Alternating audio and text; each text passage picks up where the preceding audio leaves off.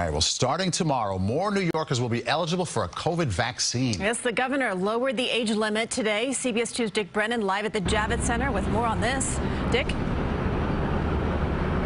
Yeah, Christina Maurice, the Javits Center this weekend was the largest vaccination center in the nation. It was open 24/7. In the meantime, all across New York State in the last 7 days, 1 million doses have been distributed. That means the supply is on the upswing. But the governor says the supply will ebb and flow. In the meantime, though, now he's increasing eligibility.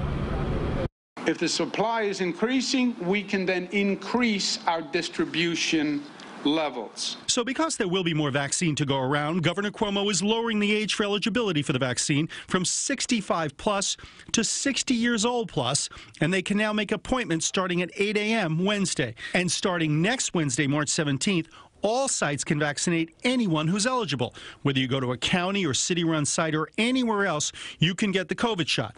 There is one exception. Pharmacies will be doing 60 plus and teachers. Why?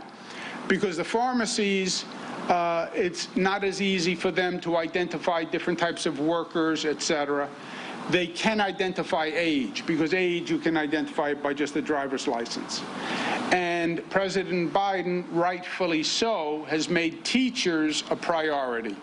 So-called public-facing employees become eligible too, including government workers, nonprofit workers, and essential building service workers. These are the people who are the everyday heroes, who are out there doing their job. They're putting themselves in a possible position of exposure. The governor also says COVID-19 has hit the Black and Latino communities much harder than others. He says these populations have had less trust in the vaccine and the system as a whole, and he invited pastors to make the case to get a shot. About the symptoms or the side effects, I said to my congregation, I would rather have a side effect than have to go to the cemetery.